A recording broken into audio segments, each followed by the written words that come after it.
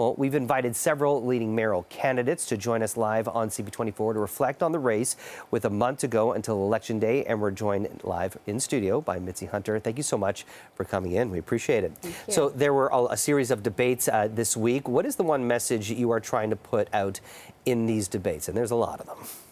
Yeah, well, I had 4 debates this week, and you know, it's an important opportunity to speak to the people of our city and really let them know, certainly from my perspective, when they elect me as mayor, these are the things that I've committed to doing. And you know, one of my biggest commitments was making sure I provided a fully costed plan prior to voting day, and I have delivered on that promise. I have a plan that that I've put out, and it's a comprehensive plan, and it lets people know, you know, under my leadership, exactly what they're getting. It's fully costed, and it solves some of the biggest challenges that we have, which is fixing that fiscal hole and the mess really that that has been left there at the city. And so, you know, the people of Toronto, we love our city. It's a beautiful city. And at the same time, we know that there are some things that we can do better. The services that we provide, like fixing potholes and making sure we clear snow, you know, that costs. And so we have to make sure that we understand what each candidate is putting forward. Mitzie, one of the things we keep hearing about is deeply affordable housing is needed in Toronto. And I'm curious, how do you define deeply affordable? Well, we can see it on our streets because a lot of people are homeless on our streets, and that's because they are being pushed off that housing ladder. So we have to fix that. In my plan, I provide 2,000 supportive housing so people get mental health and wraparound supports.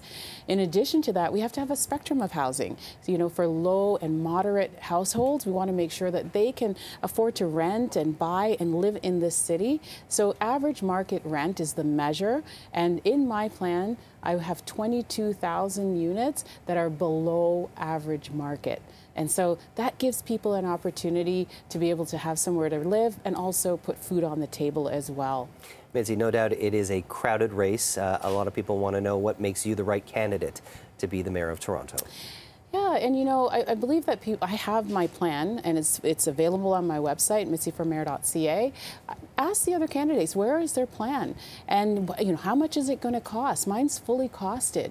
People know when they vote for me exactly what they're going to get. You know, we're not just waiting around for some level of government to come and rescue us, especially when they've said no, they're not.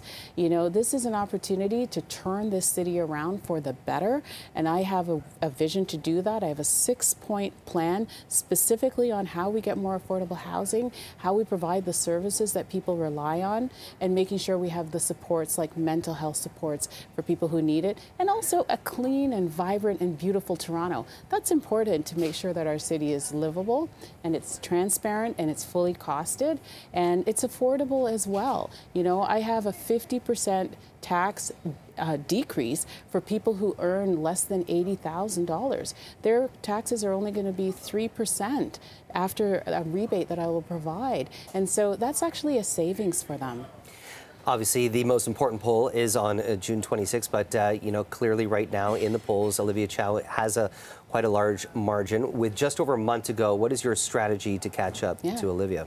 Well, first of all, I would say actually to all the candidates, Ms. Chow, Ms. Bilo, Mr. Saunders, Mr. Bradford, Mr. Matlow, where is your plan, and exactly how much is it going to cost the people of this city? What is the number? Be specific. I've put out a fully costed plan that is available transparently well before voting day. Where are the other plans? And people should know exactly what they're going to get and not just, you know, some wishful thinking. Mitzie Hunter, we appreciate your time. Thanks for coming to the studio. Thank you. Thanks for having me.